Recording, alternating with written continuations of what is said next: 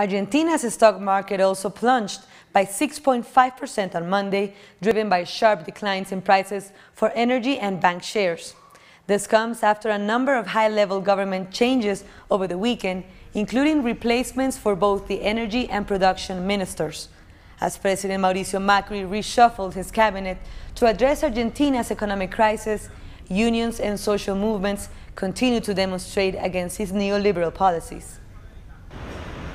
The government of Argentina is looking to get out of the economic crisis by reshuffling Mauricio Macri's cabinet. The currency exchange rate is out of control, and observers warn that following the continued rise of the dollar, the annual inflation rate is on track to reach 24 or 25%.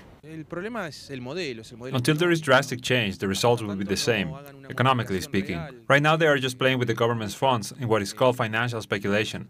I don't think there will be any changes anytime soon that will benefit the people.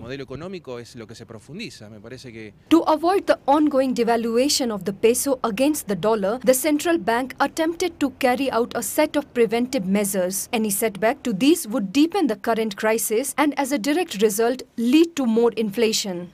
It's like sitting inside of a pressure cooker, waiting to explode. It's a very hard situation for a lot of people, for the middle class, for the working class, and it's really going to explode upon everyone over the next few years.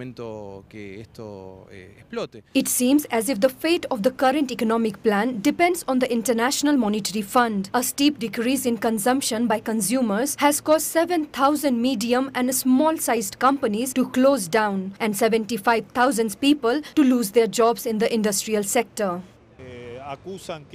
The government says that workers' salaries are too high, and that's why they need to change labor standards. It's all about the salaries to them. In the midst of this economic turmoil, workers' unions have had enough, and they warn that the main problem doesn't just rely only on a decrease in consumption and production, but in the implemented measures that will ultimately increase poverty and strip workers' rights.